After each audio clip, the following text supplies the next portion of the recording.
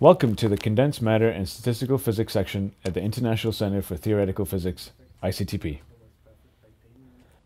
Our section offers a unique international environment with people working on projects at the frontiers of science. Very much depends on the concentration of hydrogen and how this is done. The main research lines followed in our section include the physics of nanostructures, physics of many-body quantum systems at or far from equilibrium, computer simulations of fluids and solids with atomistic and molecular electronic structure methods, and finally, the design of new materials for renewable energy applications. Our section is actively involved in the organization of many events, ranging from conferences to schools, which are hosted or sponsored by the ICTP around the world.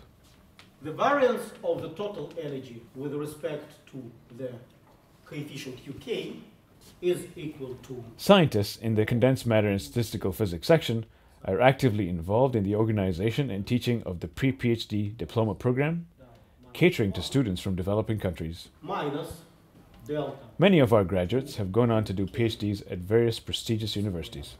How does this relate to the usual Fermi-Dirac distribution? Is there any relation between... Of course, in the limit when... The section also offers several visiting opportunities, like short-term visits and the Associates program, more details of which can be found on the ICTP website.